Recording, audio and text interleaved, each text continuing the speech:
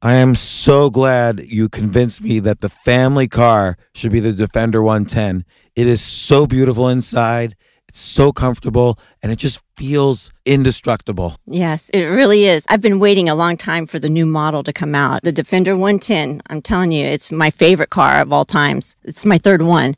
You know, I have stories of going off-road. The guy managed the group. He was like, what are you doing in this beautiful car? I'm like, I'm going off-road. He's like, are you sure? Because you can use one of ours. And then they look like Mad Max cars. I'm like, no, we're going to do this. And he was shocked. Wow. Well, it's great because the Defender has been reimagined for 21st century adventure, and its unparalleled off-road ability, as well as its robust interior, are invaluable whether you're headed towards uncharted territory or just a weekend of exploration. The Defender 110 tackles challenging surroundings with absolute confidence. The SUV conveys strength outside and in, featuring peerless technology like an intuitive driver display and an award-winning infotainment system. That's my favorite part, to keep you connected no matter where the journey takes you. Adventure is unique to everyone, and so is the Defender. Choose from the 2-door Defender 90, the 4-door Defender 110, or the larger Defender 130 with the ability to seat up to 8 passengers. You'll find uncompromising performance in all three. So pack up and go even further with the Defender 110. Learn more at LandRoverUSA.com/Defender. This isn't your average business podcast, and he's not your average host. This is the James Altucher Show on the Choose Yourself Network. Today on the James Altucher Show. You graduate with this economics degree. You go from strip club DJ to Uber driver to stand-up comedy. What gave you the kind of ability to say, nope, I'm not going to do what my parents want me to do? I think it's fear and desperation. What were you afraid of? I mean, just picturing myself sitting behind a desk until I was 65. A lot of people say, okay, I'll do this for a few years while I pursue another dream. Right. You didn't do that. I couldn't. After 2 months at this internship, I literally wanted to kill myself. I can't do it. Physically, it was impossible. What veered you into comedy? Look, it takes a lot of desperation, especially for me who never really grew up with stand-up. I wasn't like, oh, I saw Eddie Murphy on stage, I need to do stand-up at some point. It wasn't that. It was just like, well, fuck, what am I doing with my life? Nothing. So Googling local open mics is the last step before you Google what's the best way to kill myself. So I did that. I Googled local open mics. I wasn't that funny, but I think I found a community pretty immediately of comedians who are bumbling around just like me. There was a sense of purpose there. You know, if you get good at this, there might be a future at something.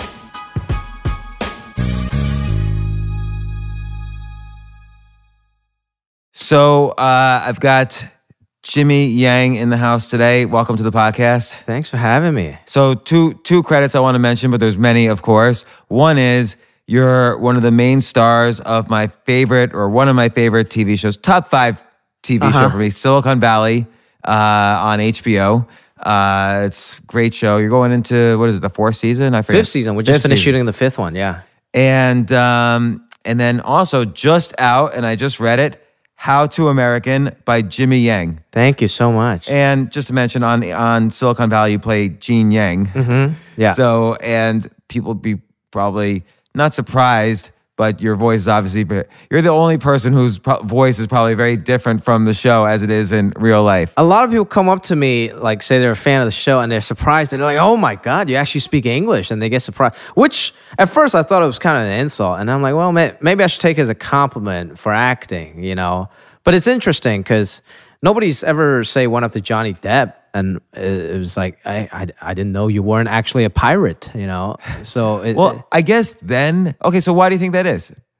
Because obviously the he's not Asian a pirate. thing, or maybe because I'm Asian, maybe I'm a better actor than Johnny Depp. Who knows? I don't know.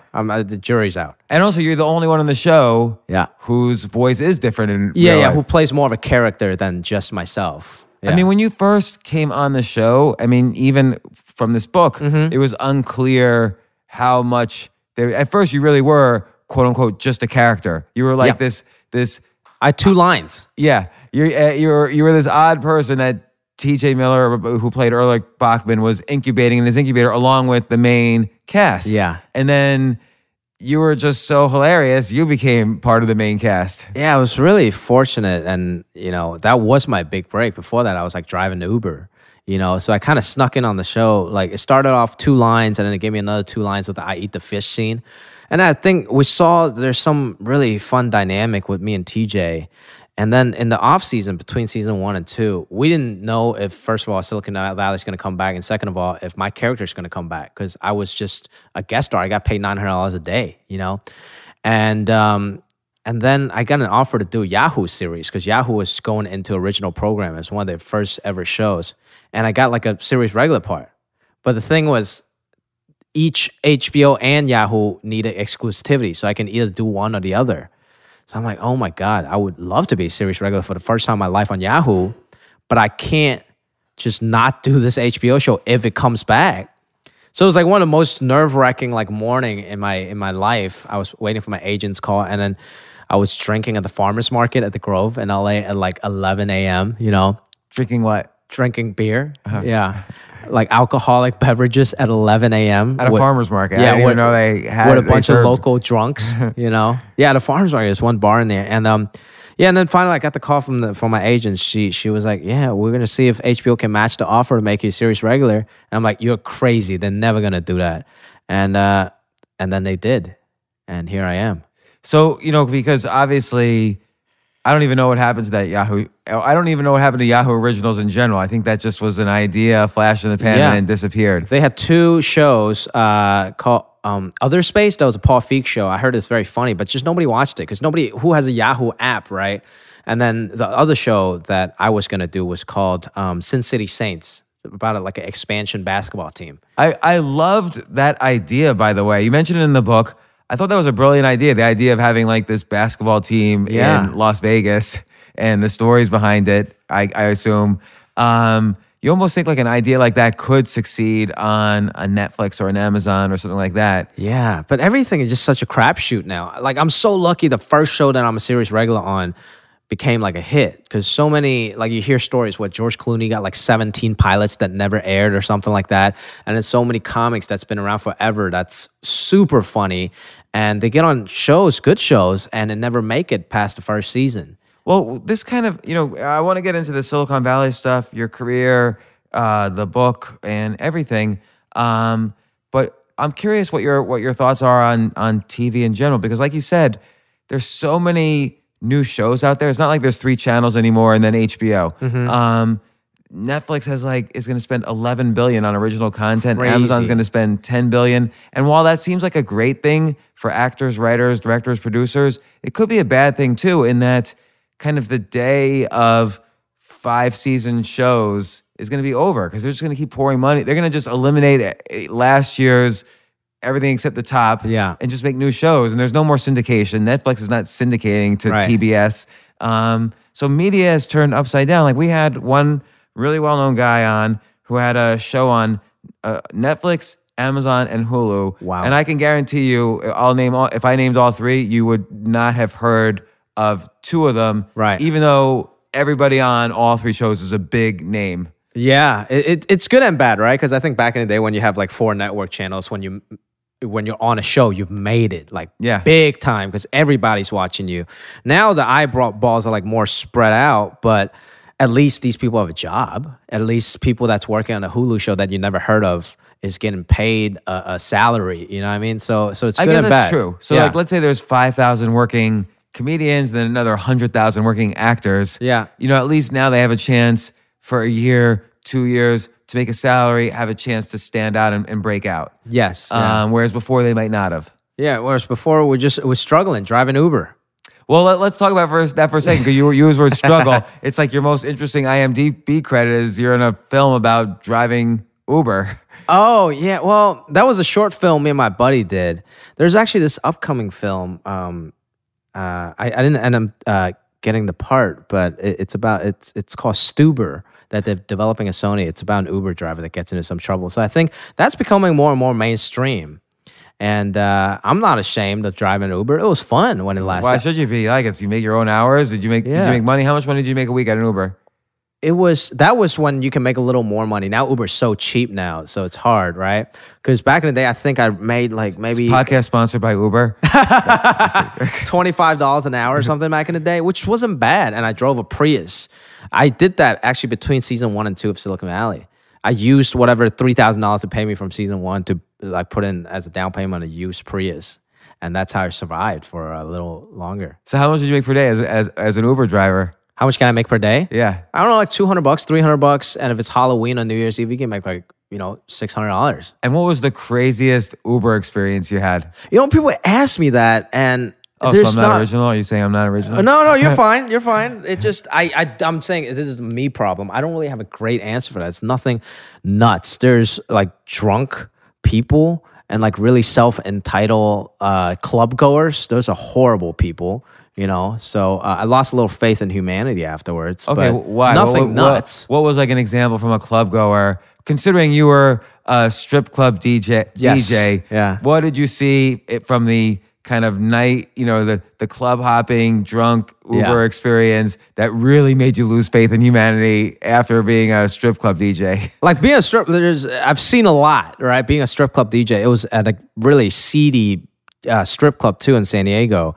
And I've seen a lot of interacted with those girls. I interacted with, the gangsters that own the place, that ran the place. But they're, at the end of the day, they're kind of genuine people. They just end up in this situation. And I always empathize with that. But these club goers, sometimes they don't even treat the Uber driver like a human being. And that's the issue with it. Like what was an example? Like people just leaving drinks and like open bottles everywhere. They make you wait like 15 minutes. And I think Uber has done some things to, make it better. I used to actually wish people would throw up in my car because I had a shitty old Prius, like a 2006 Prius. So if they threw up in my car, Uber would pay me like a $300 cleaning fee.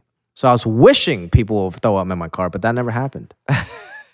So you're in between season 1 and season 2 of Silicon Valley. You were making $900 a day doing like a couple lines here and there. Actor minimum, yep. And you get this opportunity at Yahoo, which it would be unclear whether is this going to be a Netflix or is this going to be nothing. Yeah. But HBO has such cachet. Yeah. And by the way, Silicon Valley, even after season 1, I think there was this great sense. There was already some buzz, yep. Yeah, and it's Mike Judge. It's Mike Judge, Alec Berg, who was, not only Curb Your Enthusiasm, but Seinfeld. So there's this rich history in Silicon Valley. And also you get this sense with HBO, they've mastered the kind of entourage concept. Like, let's take a real world environment and throw some superstars in it and see what happens. So they did it with Entourage in Hollywood. I feel Silicon Valley was their version of doing that in a funny Mike Judge sort of way in Silicon Valley. And really, they have an all-star comedy team. I mean, those main 5 guys. And then you had first season, you had Christopher Evan Welch, of course, Amanda Crew, and everyone. Matt Ross, amazing actors, I think Alec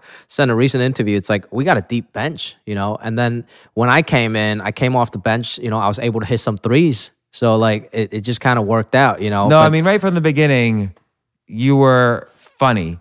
And so I would say it's different than from the beginning. We see TJ Miller is playing almost this comedic role. You're playing more of a character that's extremely funny. But you evolved, obviously, into having depth and being consistently, having a motivation that was consistently funny, like the other actors. So you grew into the role. But I mean, did you get the sense that this was somehow special? That's why you wanted to keep on doing Silicon Valley? I mean, first of all, Mike Judge was my commencement speaker in my college. At UCSD. Yeah, at UCSD. He was talking about he was a physics major, and then he didn't like that, so he ended up eventually finding his passion in animation, which spoke to me at the time because I was an economics major, and I wanted nothing to do with that. I didn't want to go into finance. Whoever does. Like, who in your class became an economist? It's or finance. Like, nobody goes into it because they love it. Right. Like, you love money, maybe, right? So I didn't want to do that, and I was kind of lost. And then eventually I found stand-up. So that speech like kind of really spoke to me. But let me ask you about that. Yeah. So Mike Judge, first off, he did Office Space. But really, like, what inspired me most with Mike Judge was back in the day, Beavis and Butthead was just brilliant. Yep. And it's not even sophisticated comedy. It's not like he's making. I think deep down it is. You can see the sophistication, but on the surface, it's like two bumbling idiots, right? Yeah, I mean, I think the humor is brilliant. Yeah. The actual drawings and the his budget for animation was probably not very high at Well, that that's time. just his right hand, basically. And it's funny. And but it was brilliant in terms of like everybody in the country started talking like Beavis and Butthead at once that show started airing. So he had this like really great comedic sense. Do you think what veered you into comedy? Was it in part Mike Judge kind of showing, hey, anything's possible? Or even in the book, suddenly you're going up for stand-up comedy. It was a little unclear what the bridge was. Okay, yeah, I'm glad you asked it. I think it's growing up, I was the youngest in the family. Well, I've an older brother, and whenever there was like any type of argument or disagreement, I have to be the funny one to kind of diffuse the situation. And also coming here from Hong Kong when I was 13, not even like knowing the language very well, I can't fight, I'm little. So like I have to use humor to kind of deflect and defend myself. And when people like start talking shit, I have to come up with some comebacks. So I think that's when I developed a sense of humor. Instead of, fighting, I was able to joke my way around a lot of situations. So I think stand-up comedy, because I tried a bunch of different things when I told you I didn't want to do finance or economics. I tried jujitsu, I tried boxing, I tried whatever. Honestly, I was horrible at those two things, obviously. Wait, what? And then stand-up spoke to me. Did you try? I mean, I read about you trying jujitsu. It was funny in the book. Yeah. The book, by the way, I'm going to recommend it over and over. But thank you. Your stories in the book are hilarious. It's a great book. I'll comment more about it later. But I didn't get the sense you're trying jujitsu as a career in the book. I was so lost. I just wanted to find a community of anything. It might not have been maybe not being a UFC fighter, but maybe a jiu-jitsu instructor, or finding somebody there, a community there that would hook me up with a job at somewhere else. I was just lost. I needed to find like new people that I can hang out with, or else my life seemed like a dead end to me. Even right after I graduated college, it was very scary. I was like 22, but my life, I was like, either I'm gonna go into finance and sit behind a desk forever, or I'm just gonna meander around forever. Like I had no idea what the hell I wanted to do. And what were your best college friends doing? One of them was an engineering major, and then someone went to grad school. Someone was pre-med, went to medical school. A lot of them continued just working. And then one of my best friends from high school, he just started working construction for his family. So it's either family business that they fell into because they needed a job, or they continue the education, but not any of them, I don't think, ended up, pursuing their passion, especially not right after college. But what's interesting though is, and this is a conflict that goes throughout the book and throughout your story, is it sounds like all your best friends were pursuing things their parents would still love, right? Would still love them for their job. And you mentioned how it's like, family, money, and forget passions. Right, that's it's the like very the rules Chinese of foreign culture. Yeah. It's you make money, be safe. Because my dad came from a place like he had lived through the communist revolution when he was young, so he didn't even get the chance to go to a university, even though he wanted to, and he was very smart. So he wanted nothing but the best for me. He wanted me to go to university and like find a safe job because I have the opportunity now that they have given me. And I still don't want to do that. So you can see how disappointed he would be. And I understand that. But, in the book I wrote, like, I felt like I had to disappoint my parents for a few years instead of disappointing myself for the rest of my life. That's a hard thing because, again, all your friends are not disappointing their parents. Probably maybe a lot of other Asian Americans that you knew that were your age were not disappointing their parents. What gave you kind of the few neurons that went on instead of off? What gave you the kind of ability to say, nope, I'm not going to do what my parents want me to do? I don't think it's like confidence or that. I think it's fear and desperation. What were you afraid of? I mean, just picturing myself sitting behind a desk until I was 65. That's really mature to project that far out into the future at that age. Like a lot of people say, okay, I'll do this for a few years while I pursue another dream. Right. You didn't do that. I couldn't. After like 2 months at this internship, like I literally want to kill myself. Like can't do it, Like Like physically, it was impossible. That was the Smith Barney. Yeah, Smith internship? Barney. It was a very prestigious financial firm. It's an internship that my dad hooked me up with.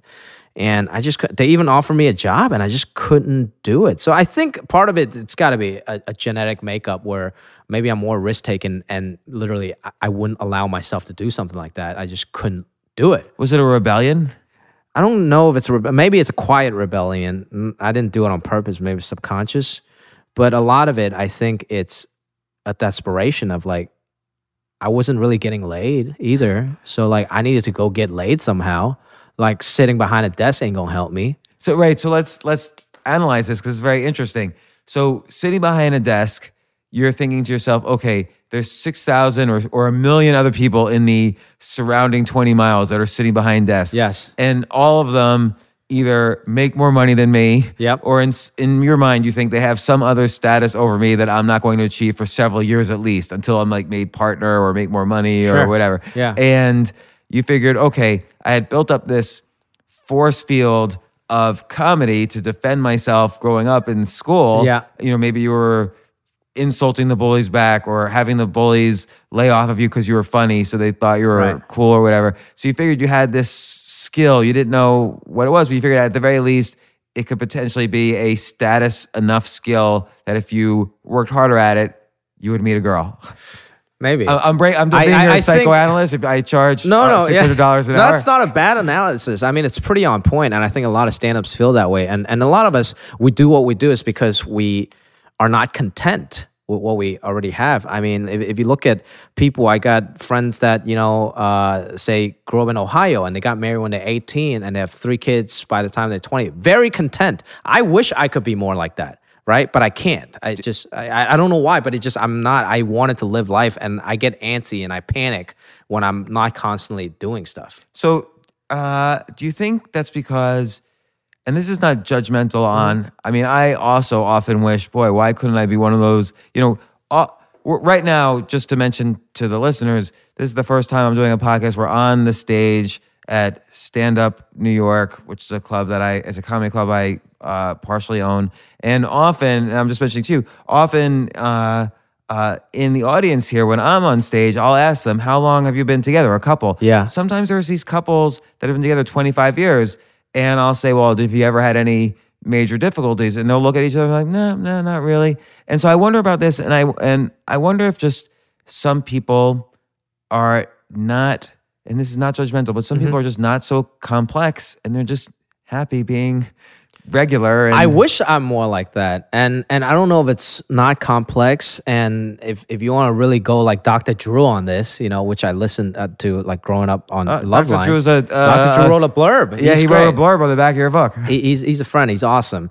So I always, think about stuff in that kind of Loveline analysis sense. Maybe I grew up around a little more chaos because of the immigration, because of my family, maybe. That's why I'm used to a more unstable, risk-taking life.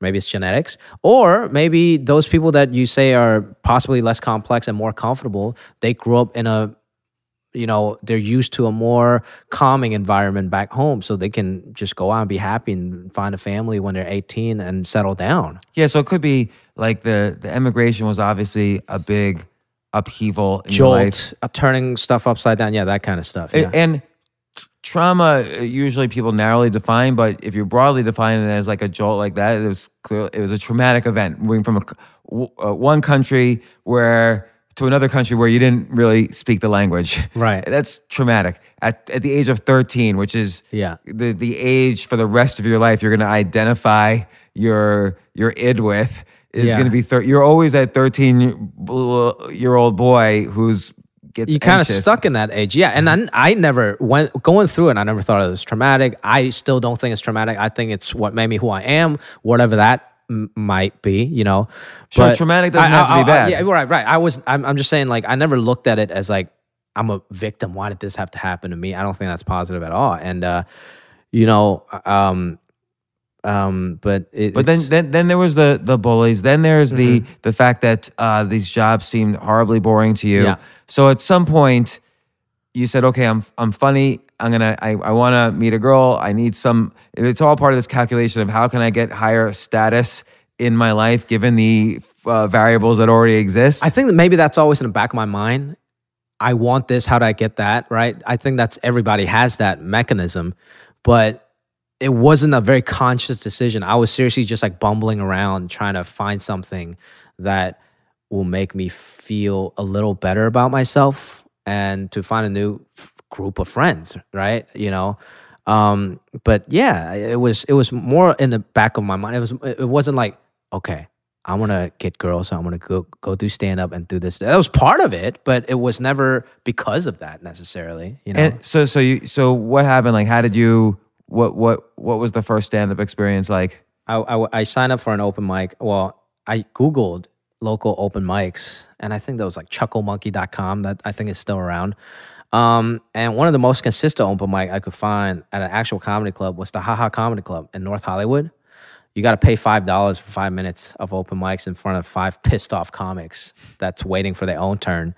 So yeah, I Googled it, and then it takes a lot of desperation, especially for me who never really grew up with stand-up. I wasn't like, oh, I saw Eddie Murphy on stage, I need to do stand-up at some point. It wasn't that. It was just like, well, fuck, what am I doing in my life? Nothing. So I was like, in the book, I think I said like, Googling local open mics is the last step before you Google what's the best way to kill myself. Right. So I did that. I Googled local open mics, and I went to Haha Comedy Club, and it was fun. I wasn't that funny, but I think I found a community like pretty immediately of just these comedians who are bumbling around just like me, these open micers. But there was a sense of purpose there. If you get good at this, there might be a future at something. So did you start? How regularly were you doing these? I started doing it every day. Every single day. 7 days a week. They have an open mic right before the regular show. So I had nothing better to do. I was just playing video games at my dad's house. So I just went up every day. That was during the summer, junior year, I think, when I was in college. So I still had to go back to San Diego. And when I went back to San Diego, that's when I really kind of polished my act. I got a job at the Comedy Palace down there and really got some real stage time. What does it mean, polish your act? Just, I guess doing open mics, polishing my act too, but, building my act. Building from a 5-minute open mic set where you have maybe one good bit to a solid 5 minutes to 10 minutes to 15 minutes, right? And then I think I spent maybe a year and a half in San Diego doing that. And then I got pretty regular stage time on real shows on the weekends, even on showcases, which is, I guess, pretty rare, especially for an LA comedian to get in, a year. But luckily I was in San Diego, so there's less competition, more stage time in a way. Or less competition for the stage time. And eventually I got fairly good. I think I got like a really solid 20 minutes that people are like really starting to respond to. Looking back, some of the stuff was hack. I was like a year, 2 years in. Of course it was hack, but I was comfortable on stage. I developed enough where I was getting laughs. And that's when I moved back to LA. Well, because of other circumstances too, because the strip club DJ job I had also got a little too dangerous. So I had to move to LA. That forced me to go to LA. In one interview, you basically say, and it's kind of the funniest thing, you basically say at some point you had a fork in the road about whether to continue as a strip club DJ or, move to LA. I don't think many people have that kind of fork in the road in their lives. Like, maybe describe a little, just what was the strip club DJing like? So I think when you're 22, working a strip club is like a lot of kids' dreams, you know what I mean? Like, it's awesome, right? Like, you think you're gonna go like have sex with like cool strippers, hang out with like cool gangster people. At least I thought that was cool. But really, you soon realized it was a really seedy strip club also. It's not like a nice like whatever Spearman Rhino or anything. It's a really seedy club ran by like this gangster. But he was always really nice to me. He's always taken a liking to me. And it was, you soon realized none of these people that worked there wanted to work there. I was the only idiot that wanted to work there. Those people have been in prison and that they have no choice but to work there, right? Who's they? Like, who are the... Okay, so the bouncer, his name, I changed the name in the book, but in the book, his name is Beast because he looked like a beast. Like, honestly, like, and his real name's not too far from that. And these are all nicknames they earn in prison. And he was in the Aryan Brotherhood in prison. I'm sure he didn't like me working there, And then there's a bar shift manager named Chef. The owner's name was Shooter. And they're just, actual people that went to prison, not just jail, but like prison, like gangsters. And all the strippers, like I was really nice with the strippers. And I'm not an asshole like to anyone really. So I was trying to bring professionalism into a strip club, which was great for like the business, right? But then I started getting like friend zoned by the strippers. Like I was too nice. I couldn't even get laid with the strippers. They would literally sit in the DJ booth naked next to me, telling me about problems with their boyfriends. And I'm like, this is the most miserable thing ever. I'm like trying to cross my legs, hiding my boner with this like beautiful naked woman next to me, and I have to listen to her boyfriend. Like, are you kidding me? And then eventually it got like kind of crazy because Shooter really liked me, and he was like, "Oh, hey kid, strip club. The lap dance sales went up 44% the first week you were here." I didn't know he was keeping numbers like that, but I guess the thing was I was pretty good on the microphone already because I had training as a stand-up, and I was pretty good as a salesman because I was selling used cars also back in San Diego. So I combined the two skills, and I became like a pretty good like lap dance salesman, right? And yeah, he really liked me, and he was like, "I just came into some money, and I want to open up a strip club for you to run. So think about it. Let me know." Which it's not an easy decision, especially for someone who like me who thinks that kind of stuff is cool. And also, like 22 or 23, you're showing aptitude, and potentially you can make, who knows, 300, 400, 500,000 a year running one of these clubs. Yeah, exactly. And sitting next to naked women, which, yeah. You combine those skills, like oh yeah, used car salesman and. Well, because I think combining the skills, when you're a strip club DJ, your job is, first of all, to keep the girls on time, make sure to get on stage. So I was nice to them, so they had no problem doing that. And your main job is to sell lap dances. You want everybody like that's sitting in the regular area go into the VIP. So I'll basically high pressure sales them, but I know how to talk on the microphone because I'm a stand-up, so I was able to combine the two. Like, so you were able to combine kind of the sales techniques of used car salesman with, let's say, kind of the audience control you learned. Exactly, I with can read the stand-up. crowd. Like, right. All right, ladies and gentlemen, 2-for-1 lap dance going on right now. Get 2 girls for the price of 1 in the same room, or get 2 lap dances for the price of 1. Don't be shy with your wallet. Don't be tight. And then I would literally do crowd work and point people out. You gentleman over there with a nice polo shirt, I see Jade is looking over you. You should get 2 lap dances with her for the price of 1 right now. And then I would seriously just like high pressure sales them, and it will kind of work. That's so funny. So okay, fork in the road. How did I sell a car? I brought strippers to the car lot. No, I didn't. No, I didn't. So okay, fork in the road. How did you decide? It actually, something kind of happened where I had to spend Christmas at the strip club. I worked on Christmas Day on the strip club. That was just so miserable in itself. And then we closed early because fortunately there weren't a lot of customers in there that night. And then these 2 drunk college kids came in. They were like, "Oh, hey man, on your Yelp page it says you guys close at 2. Like, what's up? It's 12 o'clock. We want to see some titties, And I'm like, no, we're closed. And then Beast, the bouncer, was like, "Yeah, just leave. We're closed." He was like, "Man, that's not cool. That's not fair." So then they left, but they were still like talking shit outside of the club, like cussing us out. And then Beast just wouldn't have it. And then he went up to Chef, the barman, and he's like, "All right, let's go." And then they went outside. Chef grabbed like a 2x4 table leg that he had ready as a weapon. And then I follow him outside. The next thing I know, Beast got the dude in a chokehold, and like Chef was like beating them in the ribs. And that picture in itself was like just like an alert for me, because I was the age I should be in those college students' shoes because I was their age. I want to party, I want to hang out. I was them, but I have crossed over to the other side. I'm now the employee of this gangster side, and I could have totally went to jail that night, And then the next day, I remember I was at the comedy club, like bragging to my buddies. I'm like, "Dude, like yesterday, man, it was fucking cool, dude. We beat up these 2 kids, blah, blah, blah."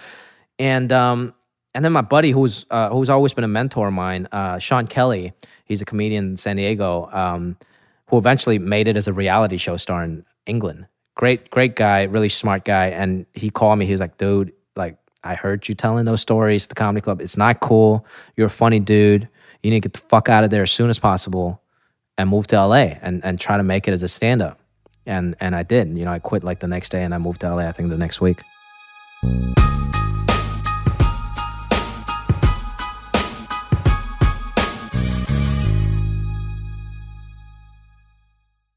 So you arrive in LA. I guess you start doing stand up there, but you're also starting to go on auditions.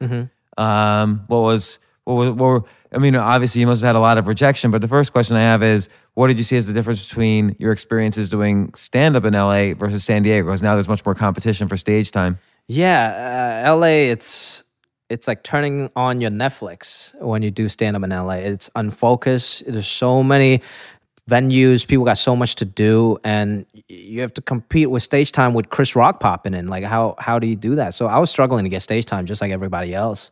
But at least I grinded out my material, so at least if I did get the stage time, I was able to be funny. Whereas San Diego, it's a smaller community.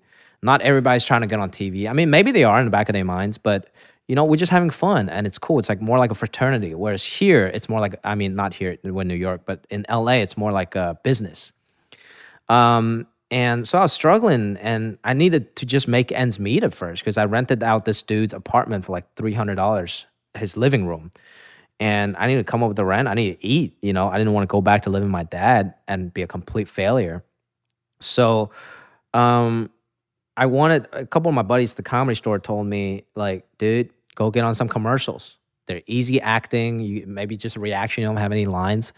And one dude like did a vodka commercial that got paid like $60,000 in residuals, and the other dude, like, that's like a lottery ticket that I was like, oh shit, so this is great. All I need is one commercial a year and I can do it. It sounds doable, but it's like, how do you find an agent in the first place? Like, nobody knows who you are. So I went on like all the casting sites, LA Casting, whatever, Casting Frontier, Actors Access, signed up, paid all the money because it's a fucking racket. You got to pay $35 to upload a headshot, and then like $22 per minute to upload like a reel or video. I didn't have any reel. I have like a shitty headshot that my friend took for me. And I don't have any acting reel, so I just put my stand-up in as my reel. And on the bottom in the comment box, I just wrote, new in town, good comedic timing, looking for representation. And luckily I got like 2 calls maybe from like really, really small agencies in a couple of months. The first one, the agency was in an apartment rental office. And he had me read like a Staples commercial, like a size like Staples, where like blah, blah, blah. And I was so bad, I was rejected by that agency that was in an apartment rental office. How I remember reading about that, but describe how were you bad at reading a Staples commercial? I didn't even know what an audition was. Like, they're like, slate your name. I'm like, what the fuck is that? Right? Really, that just means say your name. I'm like, why didn't you just tell me that? Just tell me, say my name. Why do you have to say slate? What is that? So it's like, I just looked like a rookie that was very nervous. It's nerves, I don't think you can really fuck up a Staples commercial, but it's just nerves, and you're not even acting like a human being at that point. And then eventually I found my agent, Jane, who was in a small agency, and she took me to she sent me out to all these auditions. Like, I think one of my favorite part of the book is this audition log I kept. It is 101 auditions, all of the 101 auditions that led up to my 102nd audition, which was Silicon Valley. And I talked to a lot of different actors and actresses, and rejection is basically a part of it. And the ones who survive have been rejected, 101 times or more. And how do you, what's the mentality you have to get to sort of survive all this rejection? Is it partly community? I think, like acting classes, sharing the other people's struggles. Like, were you taking acting classes? I was spending like $600 in acting classes every month when my rent was only $300, and like every penny I made, like I put it into acting classes. Were they useful? What were you learning? Absolutely. There? I mean, I took a class that was literally just like audition skills. Huh. They don't teach that in acting school, but that was very important. It's a different sport than stand up. Audition's a different sport than acting in a way. And eventually, I got better, and I found my own voice. It's like finding your own voice in stand up. You got to find your own voice, who you are in acting, and be truthful. I think that's the main thing that I learned. And that just takes time. It takes acting classes. It takes time of you finding yourself also. And once that clicked, it became better, and I became more confident. But the rejection part, that never goes away. I still go to a lot of auditions that I get rejected for, and you still get pissed. But it's like, but that's just the nature of the business. And I still have it better, I think, than 99% of the people out there, you know? Well, and particularly now, you know, post Silicon Valley, I'm sure a lot of people are now, the calls are incoming. People want to say, we want someone like, you know, Jimmy Yang to play this role. It's great. I mean, hopefully Silicon Valley would go, I don't know how many more seasons, but we're just done with the 5th one.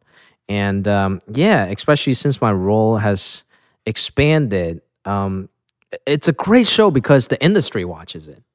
People like you, people like casting directors, movie studio producers, whatever, they watch that show. So they start to know who I am. But a part of it gets lost in translations because they think I am that guy. Some people, even the industry people. So I have to prove to them like I'm actually more than just that character. You know, I'm a different person. What kind of role would you like to play? Outside of, obviously you like to play the Silicon Valley role, but outside of that, what would you like to play? Well, I think Patriots Day was a very rewarding role. I played it based on real life, also Chinese immigrant, but it was based on a real life guy in a drama that was very serious, recounting the Boston Marathon bombing. And like, it was Mark Wahlberg, J.K. Simmons, like the gods of like acting, you know, and it was really, really rewarding. It was tough. So I want to do more of that, not necessarily just Chinese immigrant roles, although I do love those roles. Especially when they have a lot of meat and a lot of dimension to them. But just something maybe like a drama, like something that's more based on real life and more meaningful than just being funny. I mean, I love being funny. It's great. But well, I mean, Silicon Valley is an interesting show because obviously there's a couple of things interesting, I think. Obviously, it's a sitcom, but almost all the actors are either hardcore stand-up comedians like TJ Miller was up until this, you know, he's not in the next season, but up until this, his background's also stand-up comedian. You have Martin Starr, who's been doing comedic acting since Freaks and Geeks, who's just brilliant. Kamal, obviously, is stand-up. So there's like more, and HBO seems good at this. Throw a lot of stand-up comedians in the show. This dates back all the way to the Larry Sanders Show. Put a bunch of stand-up comedians in the show, let them go, and they're going to be better than regular actors. I don't know if that's true or not. Like, there's a difference between actors and, like, you could see the difference, you know, on many shows where even shows that are about comedy or sitcoms, if you don't have stand-ups in the show, they're missing some comedic element. And I think Silicon Valley, is there a lot of improv in the show? There is a lot, and they're great improvisers, some of the best in the world, like Zach Woods and Thomas, right? And Kumail, and all those guys. But I think they're also very good actors beyond just being good stand-up. Stand-up was like their training, but they also became good actors. And I think I can say that for all of us on the show. And a lot of times stand-ups don't know how to transition to acting. And I had trouble doing that when I was first auditioning because... What's the hardest part? We don't listen. We don't listen. We listen to ourselves. We might be able to listen to the audience, but we don't know how to listen. We just run our mouths and do our material. But the most important thing in acting and improv is to listen. To play with the other person. A lot of stand-ups don't know how to play with the other person. They just thinking, how am I going to make this funny? How am I going to make this funny in their own head? So once you kind of let go, trust the other person and let them in and listen to them, pay attention to them, then it's I think that's when it clicks for a lot of stand-ups or actors in general. Did learning that ability translate into better stand-up skills as well? I think it made me a better person in general. I think to become a better actor, I had to go to therapy because I was so like, all my emotions were so blocked being like, you know, from a Chinese culture, we don't really talk about that stuff. So I had to kind of open up more as a person, you know. I cry every now and then now, like just in real life, just when I'm watching a movie. I cry during La La Land, you know, whereas I used to never do that because, you know, we hold our emotions back. But that allows you to be more truthful as a performer, as an actor. And so with Silicon Valley, again, I feel like there's this rich tradition from Seinfeld all the way up to Silicon Valley where there's all this talent. It's comedic talent, it's directing talent, it's writing talent. And this is almost like the next generation of the Curb Your Enthusiasms and Seinfeld. Yeah, and I hope when people look back, because like, say Seinfeld or, you know, say The Wire, when people look back to that show, it's like, yo, these guys are like stars now, like Michael B. Jordan, you know, Idris Elba and all those guys. Like, I hope people look back to Silicon Valley and be like, oh my God, this group of people like they were all on one show. That's unbelievable. You know what I mean? It was like the OKC Thunders, like OKC Thunder in the NBA. They had Kevin Durant, Russell Westbrook, and James Harden on the same team. And now they're individually some of the best players in the league. So I hope people look back and be like, wow, that was something special. Yeah, or for HBO shows, you look at the Larry Sanders Show. Everybody, I mean, Judd Apatow even was a writer on that show. Right. Or Freaks and Geeks. Freaks and Geeks was amazing. Yeah. Oh, That was crazy. unbelievable, including Martin Starr was on Silicon Valley. Yeah, exactly. James Franco, all those guys. And on Silicon Valley, every now and then you get a guest appearance from a real Silicon Valley person. Or those, I mean, there is some intersection between the experience of Silicon Valley and real life. I mean, it is kind of a reminiscent of real life Silicon Valley stories. Like that is the experience of being in a startup. Yeah, I think the writers and consultants know that our audience is very picky. They would literally look at the code on a computer and go on Reddit and say that's bullshit, right? They'll call bullshit.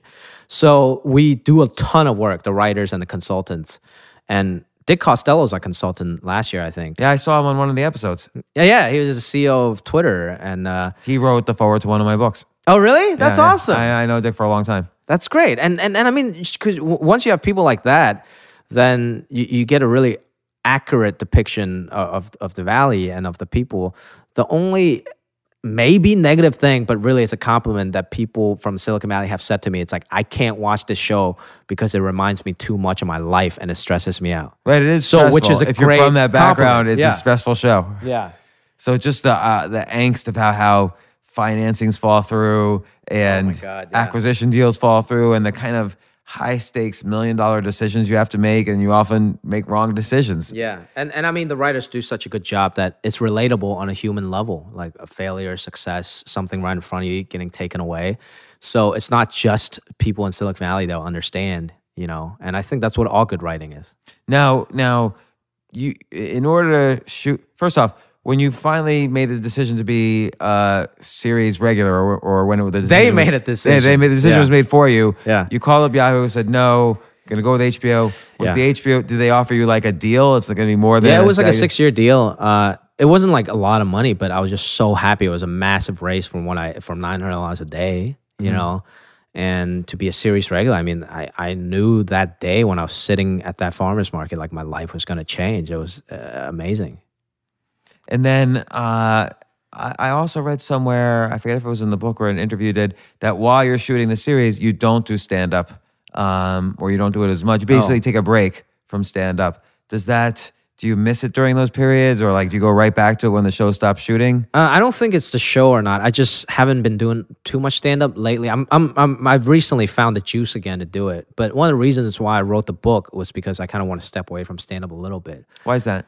Because I kept doing the same shit and I wasn't writing too much, right? I feel like stand-up, it's people like, I had like ex-girlfriends be like, you don't do anything all day. You just go on stage 10 minutes or whatever, an hour a night, and like, that's it. And I have to work hard and you don't do shit. I'm like, wait a minute. No, because I'm thinking all day. Like, people don't see that thinking process that goes through, right? Because they think you're just sitting on your couch playing video games. But I'm thinking about jokes, about bits, observing people. So I think stand-up is a very life-encompassing job if you want to really be good at it. You got to really look at the world a different way. And I wasn't doing that. I was just going on stage because somebody asked me to, or I want to keep my act sharp, or I'm doing a college to make some money. But I was doing the same old shit that I didn't want to keep doing anymore. It's not even truthful to me. But you were thinking of new bits though. But I didn't have the time when I'm shooting or like to think of new bits. So what I did, like, that's why I want to write the book, because there's so many stuff like the strip club DJ stuff that I never figured out how to make it into like a concise bit that can get a laugh every few seconds, or like whatever, you know, that's more of like the setup punchline format. So I wrote it down long form that I've been telling my buddies, and hopefully in the future I can now grab material from the book and turn that into more of a stand-up thing, or even like a one-man show thing. Yeah, because the stories are humorous, but you mentioned also in an interview that stand-up is where you need to make people laugh every, let's say, you say 4 seconds. There's an expectation, every some number of seconds. And the book, you don't have to, or public speaking, say you don't have to. But it does seem like you can, there's certainly a lot of premises you just said, like about, working in a strip club that were funny. Yeah. The naked girl sitting next to you, but you were friend zoned. Right. And there's some premises there that are funny. Right. But if I would have, like I think you were chuckling when I was telling you some of that stuff, but if I would have done that, I would have said the exact same thing in front of a stand-up crowd where they had just saw, say, another stand-up or expecting me to make them laugh. They might not laugh that hard. They might just chuckle, and that's kind of not okay in stand-up, right? What would be your approach if you were going to try to punch that up? I know it's it's editing, an on-demand challenge, but no, I mean for me, it's stand-up's all trial and error and editing, right? You start off rambling a story, and then you cut it down, and you chisel away on that piece of marble until it's something, and you turn like a 2-minute bit into like 30 seconds of punchlines, and that's stand-up. And a lot of people, like when they're new, they're like, "Oh yeah, I can do an hour." I'm like, "Yeah, but there's like maybe 2 minutes of good stuff in that hour." You have 5 minutes of material. You don't have an hour. You can talk for an hour, but that's not stand-up. So to me, I don't know. And also, I want to explore some stuff that's more like. It's funny because I think stand-ups are so cynical. Like if somebody's really bombing on stage, we'll make fun of them. Like in the back, it's like, what is he doing? A fucking TED Talk, right? But now I actually think TED Talks are amazing. Right. And it moves people, it makes people think. So there is a time and place for that. Maybe not in a stand-up comedy club, but maybe in a one-man show format or something like that. I went to Edinburgh for the first time this past year, and I was watching 5 shows a day, and they have stand-up one-man shows, hypnosis, plays, and that was really inspiring to know that not everything needs to be in a stand-up format where you're expecting, a punchline every 5 seconds or whatever. So that was pretty liberating, and I might do a one-man show. I don't know. based on this book, you think? I hope so. And then now you're also in a few months, or I don't know if you've shot it already, but you're coming out with Crazy Rich Asians, a movie. Yeah. Whereas all Asian cast, basically. First studio movie in 25 years since Joy Luck Club with a full Asian cast. That's amazing. Why do you think there hasn't been an all Asian cast movie since then? I mean, there's like everything else. Even there's My Big Greek Wedding was an all Greek cast. I honestly, I don't know. And I'm used to being on set as the only Asian person in every set. And that was an amazing experience to just be an actor instead of an Asian actor in that movie. Because everybody's so talented, beautiful, and whatever. You just feel so proud to be Asian, right? And hopefully if this movie does well, that'll lead to more doors opening for movies like that. So is that where you see the career going, is more acting and maybe more dramatic acting? I think for now, I mean, Crazy Rich Asians, I play a very comedic role. It's a romantic comedy, but it's an interesting thing. It takes you to this different world, and I think people will find it very interesting. It's a really good film. I saw a screening for it.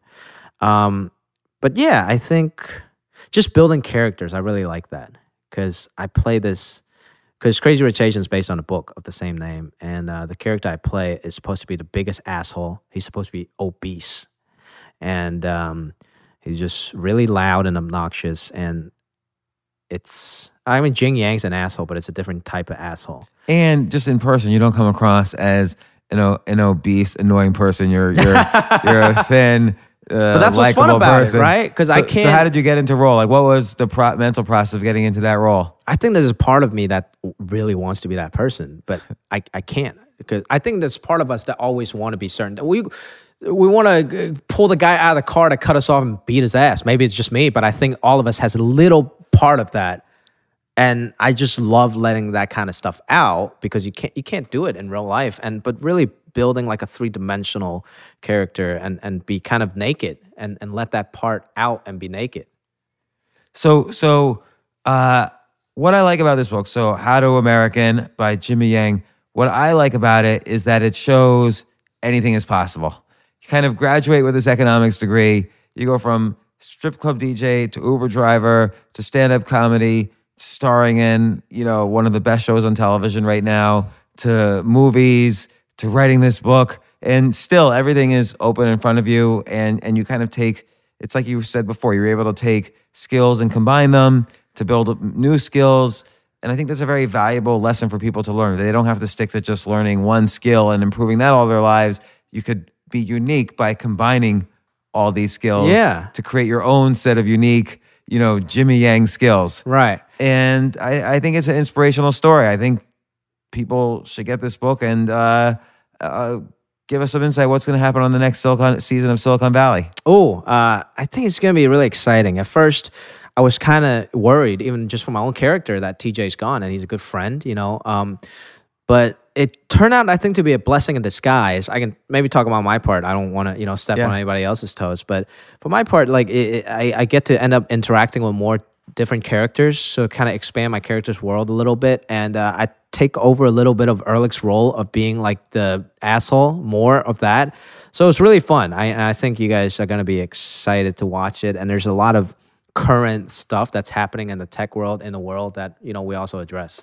That's good. And then, well, look, How to American, Jimmy Yang. Get it on Amazon or anywhere. It's today. Today's the day. What does this podcast come out today? Steve, when's this podcast going to come out? Can we get it out in a few days? So we could help the book become bestseller. Yes, we want this book to be a consistent bestseller, not just the first week. Exactly. Hopefully. Yeah. So, by the time this podcast is out, you guys can order it, and hopefully I'll be a bestseller by then. Who knows?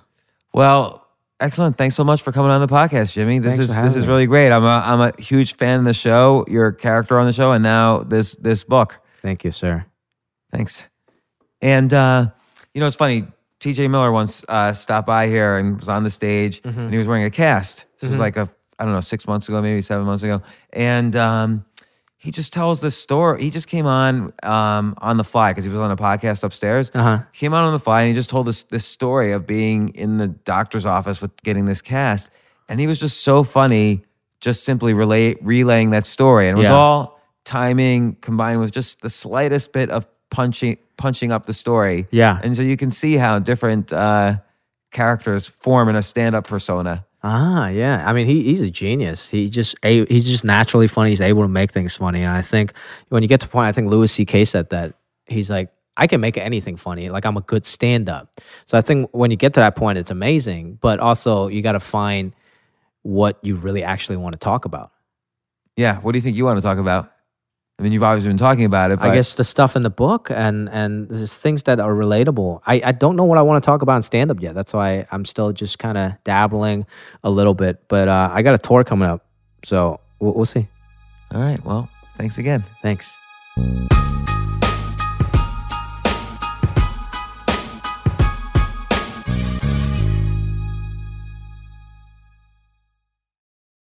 AI might be the most important new computer technology ever. It's storming every industry, and literally billions of dollars are being invested. So buckle up. The problem is that AI needs a lot of speed and processing power, so how do you compete without costs spiraling out of control? It's time to upgrade to the next generation of the cloud, Oracle Cloud Infrastructure, or OCI. OCI is a single platform for your infrastructure, database, application development, and AI needs. OCI has 4 to 8 times the bandwidth of other clouds, offers one consistent price instead of variable regional pricing, and of course, nobody does data better than Oracle. So now you can train your AI models at twice the speed and less than half the cost of other clouds.